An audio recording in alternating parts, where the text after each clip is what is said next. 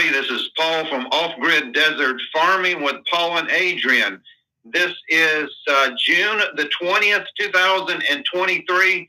We have an emergency alert today. It does look like that we're going to get our false flag attack that we've been talking about, false flag by NATO, by Ukraine. Ukraine is about to blow up the Zaporizhzhia power plant. They are going to blame it on Russia.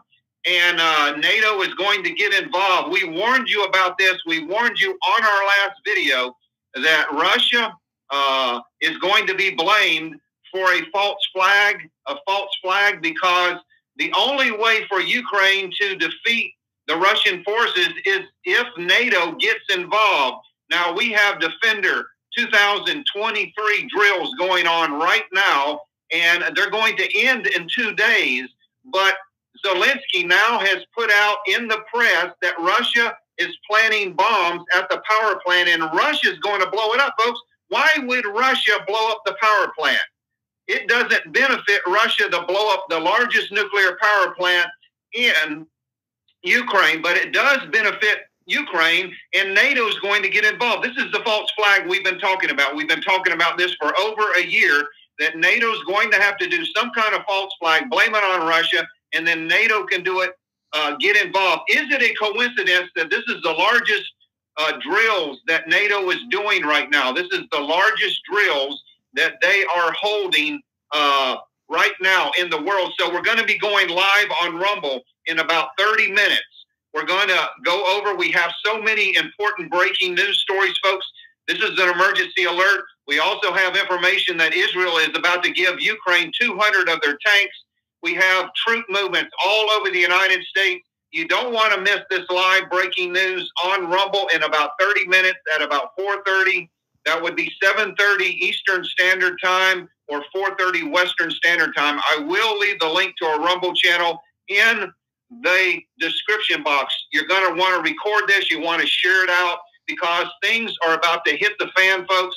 This is not a drill. I believe in the next week or so, we're going to see a major escalation. I do believe NATO is going to get involved. They're finally going to get their false flag. They're going to blame it on Russia, and they're going to get involved, and they're going to start bombing Russian targets all throughout Ukraine. I believe it's going to happen. So stay tuned. Get your popcorn and peanuts. You better get ready because all hell is about to break loose on this earth.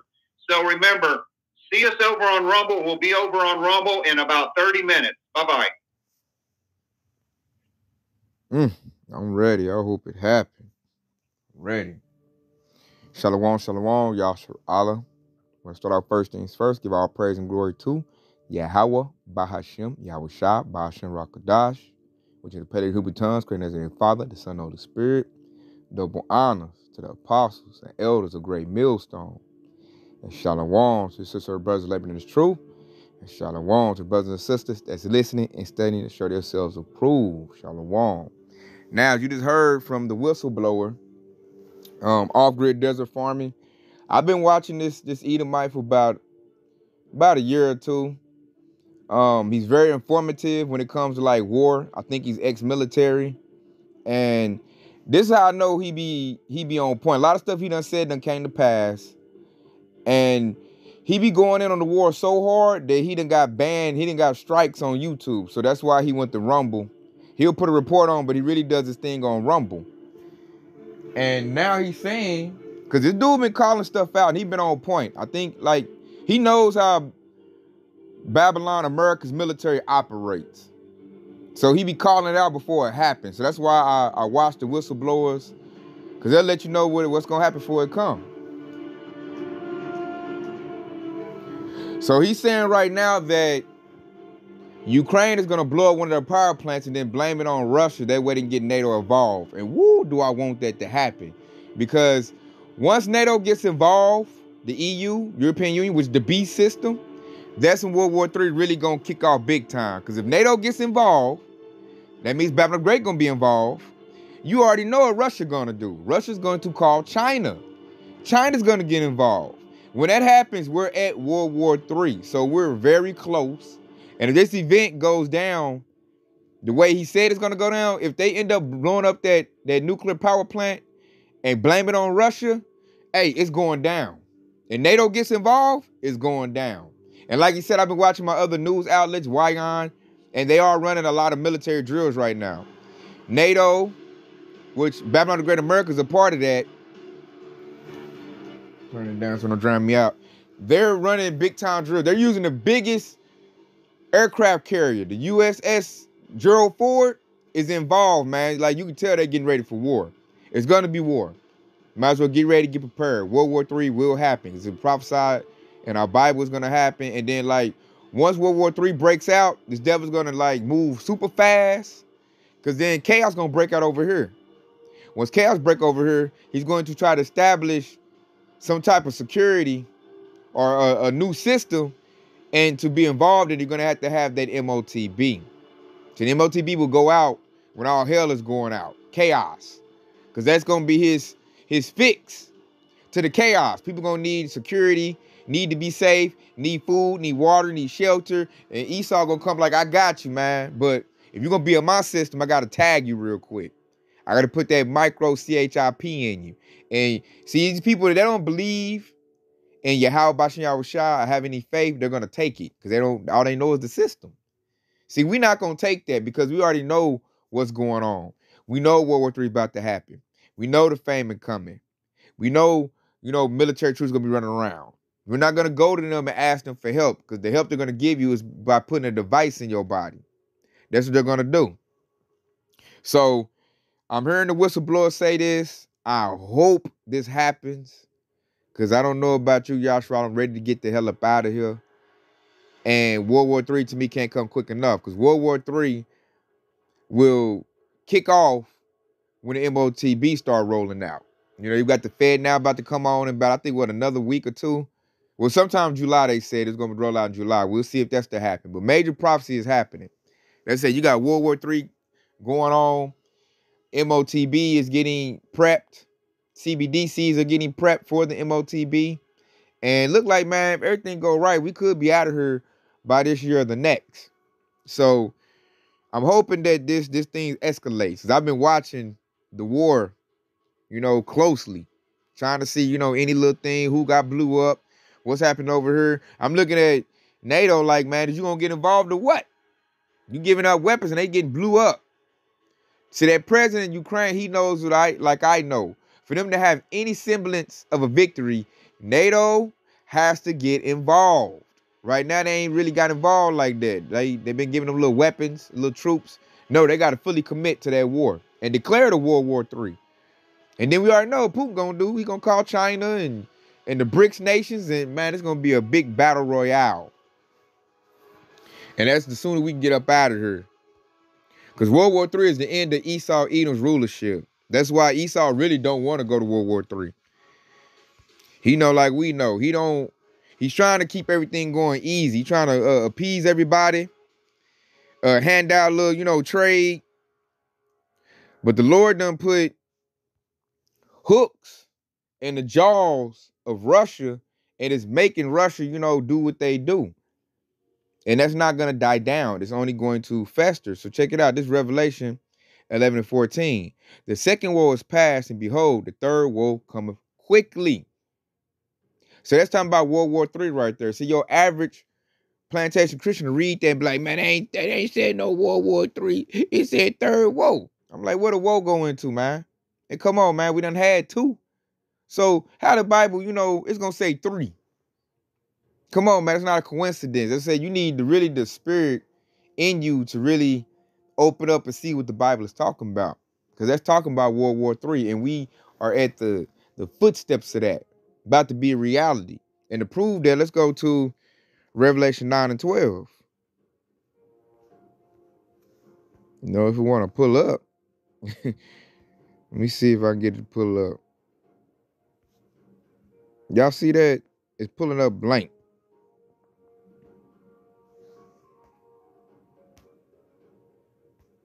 Let's exit and open it up again. Y'all see that? Esau up here messing with my phone.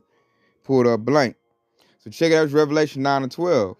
One woe is past, and behold, there come two woes more hereafter. So that's talking about World War I past. And it said 2 more woes are to come. So the Lord is letting us know. He giving us markers. He said 3. You know, there ain't no coincidence that we done had 2 world wars. And now the 3rd one is approaching. It don't say a 4th woe, none of that, because after the 3rd world war, we going to be set up in rulership. And then the nations will war no more. That's how we know they not the people. And that's how you know this talk about world wars. You know, you look into that word woe, it goes into great devastation. Matter of fact, let's go get that. Let's go to our blue letter Bible and let's get that for edification's sake. This is a good time to go get that. Let's go to Revelation 9. Bless me. 9 and 12. And let's look up that word woe.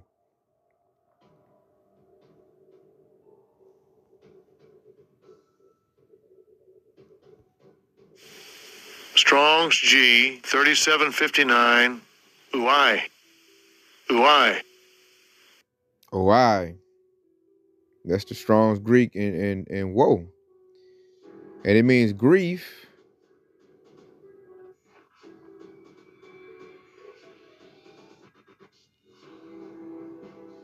Let me see. I'm gonna get some definitions. I guess it has got grief right there. You know, in a world war, that is major grief. I might go get the etymology of the word because it's the primary explanation of grief. In a world war, man, there ain't nothing good about a world war. You know, all you get is grief, sorrow. You know, you get a lot of death in a world war. So that's why the Lord called it a woe, because it is. Every world war brings mass death. And this 3rd one is going to bring the most mass death, because it's going to climax with nuclear devastation. Those nukes will go off that Putin keep threatening that he's going to use. He's eventually going to use them in due time. When the Lord is ready for these heathens to use their nukes, it's going to happen. You know, and it's going to bring, that's when it's going to bring hell on earth. That's where you're going to get your lake of fire at. You know? And all them going to get cast into that lake of fire, man. That's why Esau really don't want World War III. But it's like he can't push it back no more. Like, them Eastern Edomites, Putin, Russia, hey, they're angry, man. They like, hey, man, I'm about tired of you dominating me, telling me what to do, taking land from me. Like, Russia has a strong military, a very great sword. So they looking like, why should I listen to U.S. tell me anything? Ukraine is my land, and I'm taking it back. I don't give a damn what they got to say. And I got a strong ally with China, which is red. And you look at Russia, they're red. And them together, that is like the strongest military power on the face of the planet. America and NATO know they can't deal with that. So they trying to like, you know, I don't want the smoke. You know, let's do some trade, calm down. And Russia like, I ain't calming down. I want Ukraine. Either you give me Ukraine or you can get smashed out just like they getting smashed out. To that dude, I noticed that president of Ukraine, he's like an instigator.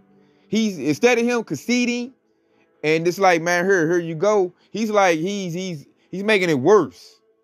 You know, which they let me know that the Lord is controlling everything. Like what he say, let's go get that.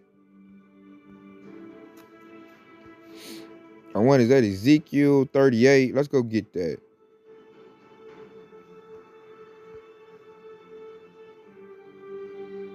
Yeah, there it goes. Ezekiel 38 and 4. Because it's like, even if they wanted to calm down, they not going to calm down. Because of this precept right here, this is Ezekiel 38 and 4. And I will turn thee back and put hooks into thy jaws. And I will bring thee forth and all thy army, horses and horsemen, all of them clothed with all sorts of armor. Even a great company with bucklers and shields, all of them handling swords. So even if like Putin, if they wanted to, you know, de-escalate that, it's not. It's going to fester. Dude gonna do something. He gonna aggravate. Because that's time when he said put hook into your jaws, bring your military. And the Lord talking about, nah, it's gonna be a rumble. You gonna bang. He said all your company. That's all them BRICS nations. You know, then like when you go to 5, he labels out some of the countries that's gonna bang with Russia. That's gonna fight against, you know, NATO, the beast, and the whore. Then the beast, you know, the NATO, European Union, gonna end up hating America. Because you got to remember, Yasharallah, America blew up their natural gas pipe, the Nord Stream. Don't forget that. That's still, being discussed. European Union didn't forget about that. European Union really fussing at America right now, talking about you ain't doing enough for Ukraine. We're giving all our tanks up and our jets up, and they getting all smashed up and beat up, and you over there keeping stuff holding back to yourself. You need to get to the forefront. They basically saying America dragging their feet. And as that argument kicks up, NATO might just say, you know what? I'm in this mess because of America. Because of Babylon the Great, which represents their great whore. They're going to know that and say that. And guess what they're going to do? Attack Babylon the Great, America. And if Babylon the Great loses NATO as an ally, hey, you might as well stick a fork in her. She's done. That's the only thing keeping these other nations in check is NATO. That's it. America and NATO is the only thing, that's the two battles you got. You got the BRICS nations, Russia, China. Then you read the scriptures. Ezekiel 38:5, Persia, Ethiopia, Libya with them, and all of them with shield and helmet. 6, Gomer, which is Turkey, and all of his bands. The house of Tagomar of the north quarters, and all his bands, and many people with them. That's the BRICS nation. The BRICS nation is about to get even bigger. They're talking about putting more. I think 30 nations want to join BRICS nations. So it's about to be like everybody versus Babylon the Great America. That's why NATO look like, man, I want to bang with everybody. You know what? Hey, America ain't good. Let's all burn her up. Let's all get her. Cause I'm tired of this place, man. Cause they ain't got no natural gas. And it's going to be harsh for them going into the winter and they ain't got no natural gas. They already had a problem last year. And that's why the European Union, their economy is crashing faster. Because they right next to Russia, and they put them sanctions on them and it backfired. Because they was getting a lot of their stuff from Russia. So they in trouble. Why? Because they did what America say do. So I know they feeling like fools. Oh, check it out. I found this out too, Yasharallah. France, a European nation, is thinking about joining the BRICS nation. Can you believe that? A European nation is thinking about joining the BRICS nations. How you think that's going to fare? So NATO, if they lose France, they're going to become weaker. Because I think if France leave, other European countries might want to leave as well. So it ain't looking good for Babylon the Great. NATO looking like, hey, man, I really don't want this fight. I really don't. And they over there looking at America like, man, this is your fault. You trying to protect Ukraine. We don't give a damn about that little bitty place. That was you trying to protect your businesses. Now look at us. Get bombed on. I really hope NATO get involved. I really do. Because it's going to kick it off. So, let me go. I had a precept in my head I wanted to get. Oh, yeah. When I was talking about they're gonna burn her. They're going to shoot at her. Let's go to Jeremiah.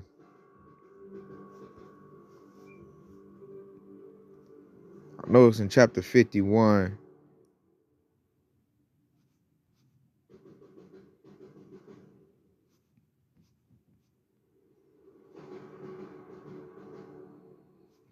Or it might be in 50.